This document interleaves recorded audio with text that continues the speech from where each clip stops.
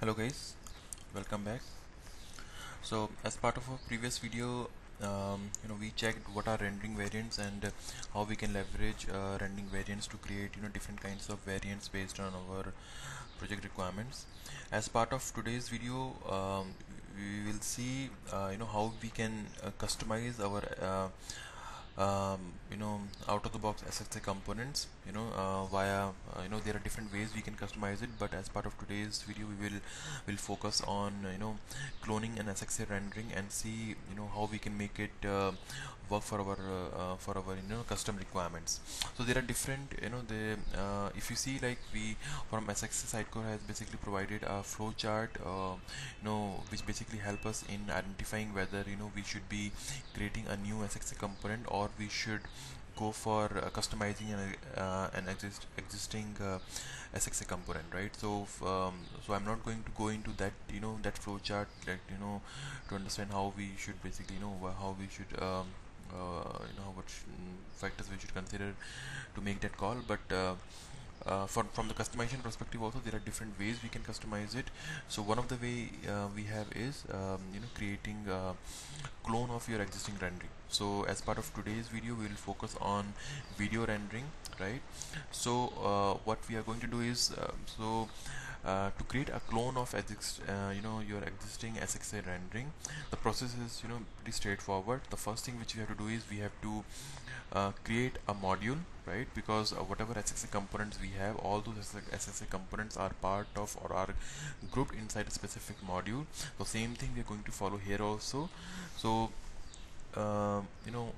we as we are going to take an example of video component, so what we can do is let me just quickly show you here, and let me just refresh it. So on the toolbar section, you can see what different groups we have, what different modules we have, and whatever we are planning. So let me just expand this media. So what we are going to do is we are going to customize this video components via creating a clone of this video component, right? And this video component is grouped inside media. So what we will do, we will create a new module called maybe extended media, and then inside extended media what we can do is we can create a different component called extended video. Or maybe if you just want to make it simple, you can what we can do is we can just make a module also with the name extended video, and a component also with extended video. So let's just do that. So for that, what I'll first do is I'll just go to system, then let's go to settings, and then we have this feature. So inside feature, by default we have experience accelerator folder and all different modules and different components on it. So what we're going to do is we're not going to change anything inside this experience accelerator. So just right click on your feature, insert, and then you will get two options. Either you can create a folder or you can directly create a module. So I'm just going to create a module directly here. Just click on this module and give your module a name. So it is running the script, and then just give your name, and I just call it an extended maybe video, right? So my module name is extended video, okay, and it is grouped inside settings feature, right? It will be created inside your feature folder. Then these are the different folders where these are the different locations where exactly your extended video folder will get created. And then from the scaffolding perspective, we have two options. We have tenant setup and then we have site setup. So for this video I'm just going to focus on the site setup. Basically scaffolding is a way to to perform some automated steps, like let's say whenever you are installing a specific module, and while that module is installing, like you just want to make sure that you just want to create certain data items, certain settings item, and you want to run certain scripts. So all those things you can define as part of your tenant or your site setup scaffolding actions. So for now, let's just focus on the site setup, and everything else is same, like extended video. Just click on proceed. Okay, so our module creation is all done, right? So once this module creation is done, like you can just set it say it like we have extended video site setup. The next step is we have to clone our existing rendering now. So in this case, as I mentioned before, we are taking video component here. Like, so what we can do is we have to go to layout, go to renderings, go to feature, then go to experience accelerator here, and then go for your media, and then you select your video. And same thing you can even do for other renderings also, but for this video I'm just going to focus on the video component here. So the process is the cloning process for your rendering is also very straightforward. Just go to the rendering which you want to clone, right click on it, and then click on scripts, and then you will find a clone rendering option. So just click on that clone rendering, and then it will ask you few things. So what is the name of your rendering? So for this rendering I can give it name as extended video, right, because it is going to be an extension of your existing video component. So extended video, then it will group inside your module called as extended video. Then which class you want to apply for your rendering, so let it be video for now. Then there are different parameters you can specify, like we from the rendering parameters perspective, either you want to inherit your existing rendering or you want to make a copy of your existing rendering. So I'll just go for copy of your existing rendering so that I don't mess up with my existing stuff. Same thing goes for your data source also, either we can extend it or we can make a copy of it. So let me just make a copy of it. And then from the view section also we have three different options. Either we can make use of original view, or we can copy original view to a different location, or we can select an existing view file. So in this case what I'm going to do is I'm going to select this copy MVC view file, and once you select this option it will basically look for this specific location. So that location should be pre-existing. In this case what I want to do is I just want to create my new view which is extended video.cshtml, which will be created inside your extended video folder. So this folder should be should exist before. So in this case this is my views folder, and let me just click on folder and click on extended video, right? So let me just go to this extended video also. Right, so let's just review all the options once again. So we have the rendering name, we have the module under which it will be created, the class for that, what are the rendering parameters. I just want to create a new rendering parameter for this one by selecting a copy of it. Same thing goes for your data source also, and from the view also I just want to create a duplicate of my view file, and which will get copied over to your extended video.cshtml file. So once everything is added and verified, right, just click on proceed. And once you click on proceed it will take a while. Basically it will do several things in the background. So yeah, our clone rendering step is done, so you can just click on close. And from here if I expand the feature, we have this extended video, and our clone is already ready now, right? So which is something which was created with your video rendering. Now so far what we have done, we have created a module called extended video. Then the second step what we have done is we have also created a module rendering called extended video, which was created using video rendering. And the last step is to basically configure this module to a particular site. So in this case what I'm going to do is I have two different sites here, so I just want to configure this rendering that component to my club zone site. So to do it, it's very simple. Just select site where you want to configure your module, go to scripts, and then you will have an option for add site module. Just click on that, and once you will see an option like which module you want to select. So yeah, we have different modules which are currently not installed as part of this site. So I can just unselect what I don't want here and just go for extended video in this case, and click on OK.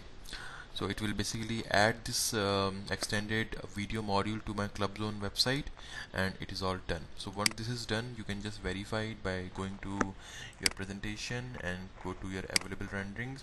In available renderings you will see an option for club zone, and yes, so we have this extended video rendering populated here. Yeah, so this is based on whatever site you are into, but yeah, you can also change it based on your module or your rendering. So yeah, from the setup perspective, I think we have done all our whatever the steps were required. We have completed all those steps. So the last step is, let's just configure this module in the website, right? So for that, what I'll do is yeah, it is all open. Let me just create a new page, and let's just call that page as video page, for example. Click on OK, and we have a placeholder, right? And then we also have an extended video, the model which we created, and inside that we also have a component called extended video, which we created via clone, um, uh, via clone, right? We have basically cloned this extended video based on our video component, right? So let's just drag and drop this component here, and let's see. Yeah, so it will basically look for because the data item was already created as part of the model installation for your current site. So this is already created. Let me just go ahead and click on create, and create some folder item for that. So let me just create a folder, which is okay. Now inside this folder item, what I can do is I can also create an actual video item. So let's just do that. So the item is created, and let's see what happens next. Just take a while. Yeah, so now we see, like, we have our video component configured here, and I can just make it text 123, and then here what I can do is I can make it text to 456, and I can just save my changes. So once it is saved, what I can do next is I can go to this page, video page, and I should have my video component here, which with the same title and caption things there. And when we click on this one, our video should get it will start playing. So okay, yeah, in this case, as we don't have the video ID populated there, so it won't work. So what I can just quickly do here is I can just take some of the I just need a video ID for that. So that video ID I can take from my existing video component. So it's right there. Go to a video and extended video, and you can just specify your video ID here, and you should be good here, right? So yeah, so you can see, right, we have this video populated here. Just play it, and then it will play. Yeah, so this way you can basically what we have seen so far is we have clone our existing rendering, video rendering, and whatever you can do with your video component, same thing you can do with your extended video component also. Now if you have certain specific requirement from your client specific to video, so instead of doing all those things directly as part of your existing video component, what you can do is you can customize your extended video now, right? Whatever let's say you need some additional properties which you want to show right after your caption and all those caption and title. You can create those additional fields directly as part of your extended video template, and then you can display it here. So what I'm just trying to say here is, if I just go to your extended video, and so you see, like, we have these different these many different fields present already from a video component. So what I can do is I can just say custom video, and let's say I just say custom field something, right? It's up to you, like whatever you want to do there. You just create all your things, and then all your things should be displayed here. Like, so we have the custom field here. So similarly, and you can use this custom field, and you can display it as part of your CSS HTML file. So in this case we already have a CSS HTML file for that. So you can let me just open this. Right, so we have this CSS HTML file, and you can basically make use of this file and add whatever properties you want to display as part of the component to your website.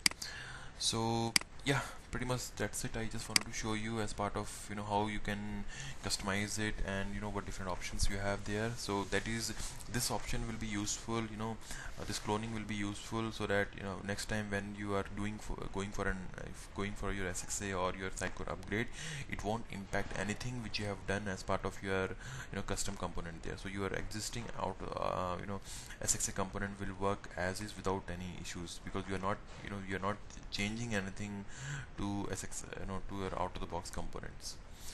So I think you'll find it useful, because this is what something it is. Now these days we are basically making use of SXA components, you know more and more. So yeah, I feel this would be useful, and in the future videos we will see what other customizations we can do with SXA. So if you have any questions, any comment, feel free to add into the comment section, and we can take it from there. Thanks guys, thank you.